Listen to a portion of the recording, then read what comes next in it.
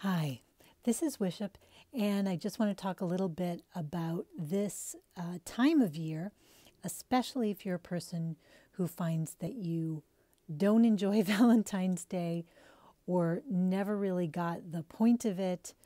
I want to talk about some older worldwide traditions about this time of year that I hope might be interesting and bring into focus more universal human longings this time of year than what has kind of become, at least in the US where I am, a pretty mass marketed kind of holiday, and one that speaks a lot of times about a couple alone rather than a sense of community, which most of the other traditions from this time of year are about. So let me start and say, this time of year has always been a holiday, at least as long as we know. Humans have celebrated it because we just came out of the halfway point of winter. From the winter solstice, we hit the halfway point. And again, in the US, we've got Groundhog's Day, which is not nearly as inspiring as like the Festival of Lights or Imbolc, the Feast of St. Bridget, where we celebrate the first births of the year of the baby animals. And so we know spring will come. And we light lights to celebrate that we are halfway through winter. And if we were in other parts of the world, instead of the groundhog looking for its shadow, we would have the crone of winter looking for her shadow, which is, to me, kind of more kick-ass, really. Anyway, so coming right after that, we have this mid-February point, this new moon in February. And in the US, it becomes Valentine's Day. But I want to talk about the other celebrations that typically would take place at this time of year. So you may know at the same time of this new moon, there's going to be the Chinese New Year. So the Chinese New Year is typically a family holiday where everybody goes home. We have a family meal together. We clean the house. We do spring, so kind of spring cleaning. We clear out the old. And then we have the fireworks and we celebrate the new. So we go through this purging and then this celebration. You'll see that pattern in other festivals as well. So, for example, the same time of year this year, the huge Hindu festival of Mahashivaratri. Shiva is celebrated every lunar month, but this month is the big celebration, which is, I think, February 15th or 16th. It's the new moon. And we celebrate at this time of year, especially overcoming ignorance and darkness. It's a solemn sort of holiday where you ask Shiva to help you be liberated from the things that you want to get rid of. And then we celebrate moving into the new year in this sense of cleanness and purification and lightheartedness. So if we were in ancient Rome, we might be celebrating something called the Parentalia, which would be February 2nd, like around Groundhog's Day, that halfway point of winter. We would start making little home offerings with our nearest and dearest to our ancestors. And we would be wishing them well and offering them respect. And then at the end of a 2-week period, yes, right around the same new moon, we would have a much bigger feast to culminate that celebration. And any spirits who weren't happy with what had been done for them would have to get out. They would just be kicked out by the head of the household because we've given you a big party and now you got to get going. The idea of Mardi Gras, Ash Wednesday, is going to be February 14th. And it's always near the same time again of the year.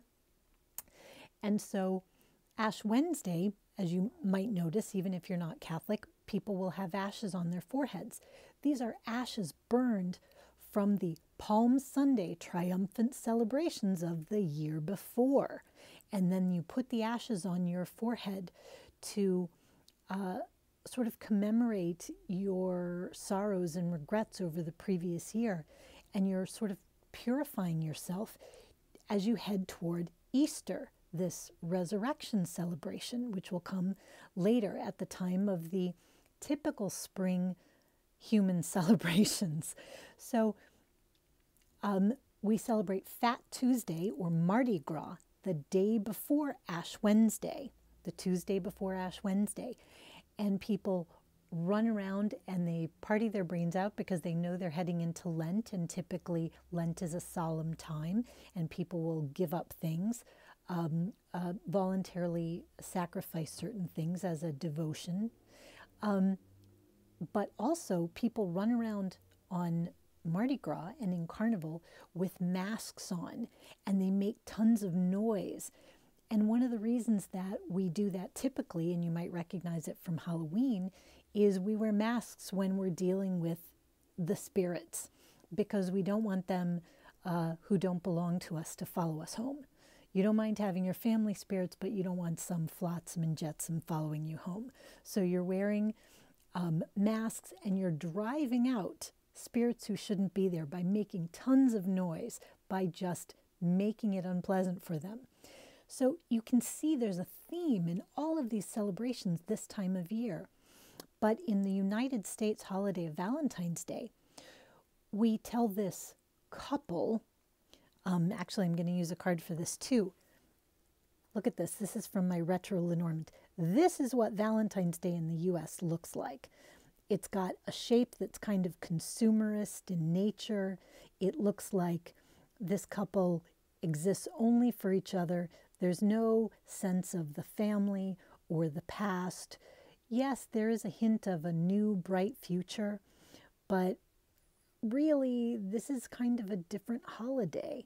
And so what happens is when people get to this time of year in human history, and also in other places in the world, people are celebrating this purging. We're cleaning out the old, we're getting ready to kick off the new. And we're going to kick off the new with a feeling of being lightened and purified and brightened. And we're making peace with the past in order to do that. So people get to Valentine's Day in the way that we celebrate it in the US, and frequently they can't stop thinking about their exes, or they feel very alone. They long for a sense of community, but they're told, oh, if you want to hang out with your mom and grandma on Valentine's Day, that's pathetic. But it would be perfect if you were a Hindu in India, or if you were celebrating Chinese New Year. That would be exactly what you ought to be doing. So in some ways, well, let me continue. You probably have noticed in the US that Valentine's Day can be very consumerist and also status related. It's about public displays.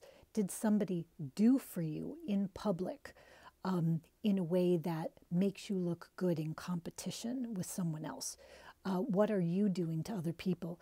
People feel their deepest feelings kind of called out on Valentine's Day in a way that is in contrast with the natural tendency of this time of year to be inward, because we're still in the second half of winter. The seeds are still underground. The shoots have not sprouted.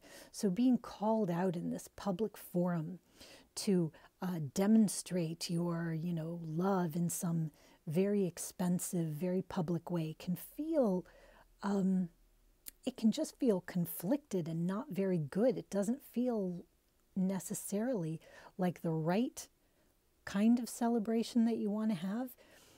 And so people can feel uncomfortable about showing their feelings. They can feel uncomfortable about having to make a public display of them. They can really be thinking in a very normal way about their past, about cleaning up old things. And that can be old relationships, about making peace, about getting ready for the spring ahead.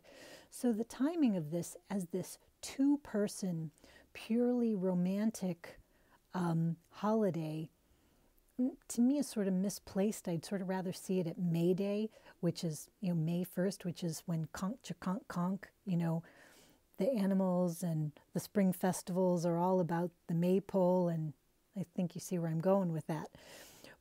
But the fact that this is a traditional holiday and has been a point of human holidays for many years is true. And it is about your heart and it is about other people. But to a large extent, it's about clearing out your own closets so that you face the new year with optimism and letting what is time to go, letting it go, and asking whatever your spiritual tradition or your ancestors to help you to let it go so that you move into the spring with lightness and freshness and a sense of being purified. So if you'd like to know more about ancestor work, especially I have a series called Ancestor Work for Orphans and Outcasts. You don't have to be an orphan or an outcast, but a lot of people don't know how to approach ancestor work if they weren't particularly close with the family that they've known in life. They think maybe they don't have an ancestor pool. You have a cheering section, and you don't have to know their names. You don't have to know where they came from. They know you because they're your ancestors, and they want to bring you support and luck. That's one of the most powerful things that they do. They will give you a sense of grounding, of protection, and of luck. So having that warm relationship with your ancestors is something I would heartily recommend for everybody. So I will put a link to that playlist here and in the description box. But making a wish for your ancestors can be as simple as just wishing them well. Whoever you are, the people that I came from, I wish you well on your journey. Please wish me well on mine. That's it. It can be that simple. But coming to terms with the normal quietness of this kind of season and the normal way that you're going to be thinking about the past and making peace with it, I hope provides an antidote to kind of the hyper consumer message that says you should be whooping it up. You should be having a great time. Why aren't you having a great time? Is something wrong with you? Nothing is wrong with you.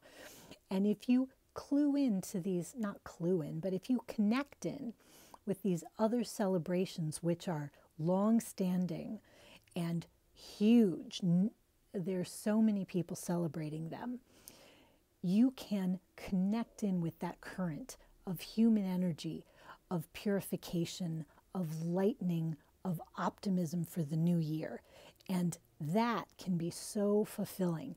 So I just want to offer that as a possibility. And I pulled these out, but I forgot to put them up. Here's a nice little Shiva. Here's a dragon. Here's another dragon on the world card. I sort of pulled these out for the Chinese New Year. Oh, and this is a nice one too. This is Strange Valentine from the Oracle of Shadows and Light, where her Valentine is a very friendly Yeti. Love doesn't need to look like anyone else says it needs to look. Feeling it is the most important thing. So I hope that you enjoy this time of year and let it be a process of letting the old drop away and letting the new come in, because spring will come and you want your mental and emotional closets to be clean, because there's going to be a lot of awesome new energy that you're going to want to try on and dance around in. So that's my blather on that, and rock on with your bad selves.